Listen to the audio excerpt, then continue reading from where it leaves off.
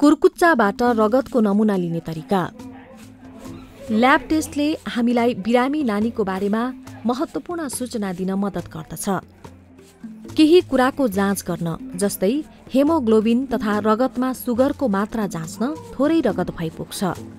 त्यसका लागि कुर्कुच्चाबाट नमुना लिनु सबैभन्दा उपयुक्त हुन्छ। यो भिडियोले कुर्कुच्चाबाट कसरी रगतको नमुना लिने भनेर सिकाउनेछ। सुरु गर्नु पहिले आमालाई कुर्कुच्चाबाट रगतको नमुना कसरी लिइन्छ त्यो बुझाउनुहोस्। नानीलाई दुख्ने हुँदा आमालाई उसलाई भुलाउन भन्नुहोस्। अब आफूलाई चाहिने सामान जम्मा गर्नुहोस्। कपास, क्यापिलरी ट्युबहरू, स्टेरिलाइज्ड ल्यान्डसेट अथवा 24 गेजको सियो अनि प्लास्टिसिन। कपासमा एन्टिसेप्टिक हाल्नुहोस् अनि पन्जा पनि सम्झनुहोस्।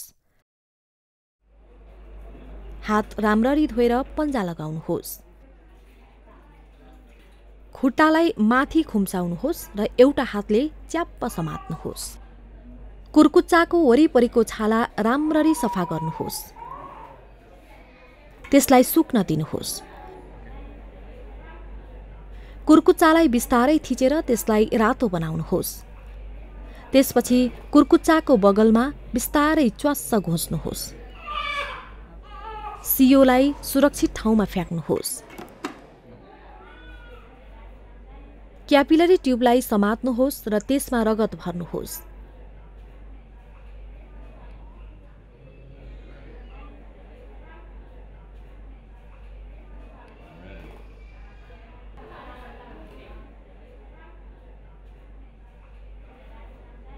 यदि रगत सजिलै आएन भने बिस्तारै बिस्तारै हल्कासँग कुर्कुच्चालाई थिच्नुहोस्।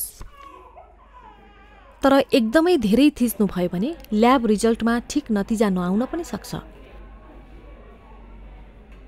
काम सकिएपछि घोचेको ठाउँमाथि हलुका थिचिरहनुहोस्।